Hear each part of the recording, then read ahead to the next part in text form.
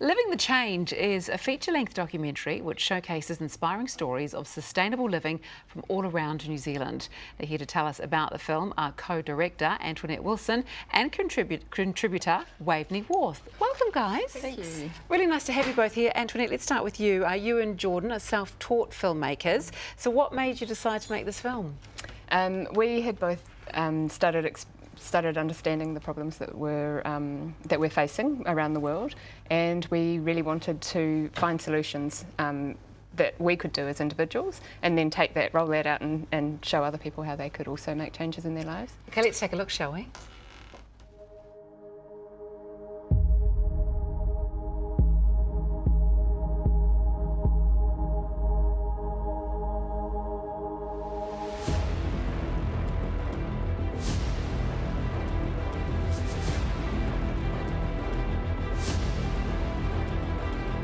Being sustainable is not just a nice thing to do. Being unsustainable isn't just a bit unfortunate, it is an existential threat to our species.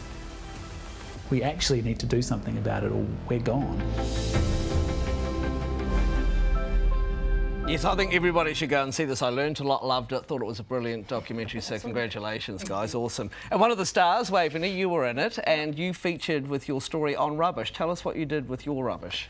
Well, a few years ago, we decided to live without any rubbish. We challenged ourselves to try and have zero waste for a full 12 months. Wow. Yeah, pretty crazy. And we did that, and since then we've been living pretty zero waste, give or take. The standards have probably slackened off a bit.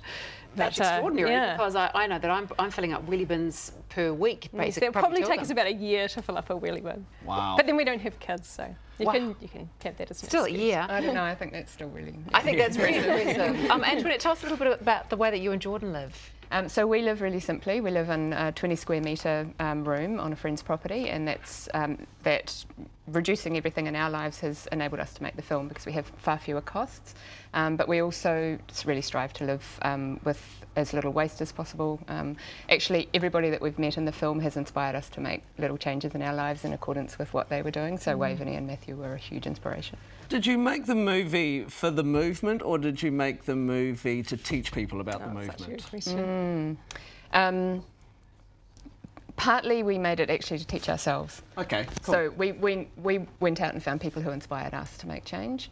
And I know that if I'm inspired by something, then other people are going to be inspired by it as well. Yeah, and I definitely was inspired. And as we heard Waveney with the rubbish, if somebody at home was trying to cut down on their rubbish and just get one rubbish bag a year, where would be a good place to start? I think half of what's in your average rubbish bag is actually food and garden waste, half of it. And a lot of people think, oh, that's okay because it just will, you know, naturally break down in the landfill, but it causes methane gas, which is a huge contributor to global warming. So I would start there. If you have no idea how to start composting, call your council. Depending on where you live in New Zealand, most councils would be able to give you some help with that. Another place to start would be if you're a family, if you're a parent and you've got kids in nappies, to look up Kate Mead, Cloth Nappy Lady, especially if you're concerned about saving money. So there's actually all sorts of things out there. It's sort of getting online and... Steel straws, glass coffee cups, all that sort of thing. Antoinette, what are some steps do you have to suggest to others if they want to start living a bit more sustainably? Yeah, so I agree, going online is really... There is so much information out there now. The most important, or probably one of the most important things that we can all be thinking about is the power that we have with our dollar. So everything that we spend money on supports an industry or supports you know, a particular way of doing things. So if you are choosing to buy your food locally, to buy everything locally really, to as much as possible support local industries, support people who are growing food in a way that regenerates land, which is possible, and a lot of people don't realise that. Sometimes you go to the market and say, is this spray free? And they say, oh no, I couldn't do this spray free. There's no reason to do anything with sprays, and they are so toxic. So, you know, like it's the research, it's educating yourself, and there is just so much information out there now. And a lot of information, a lot of that research is captured beautifully in a documentary that you guys have all been part of making, so thank you so much.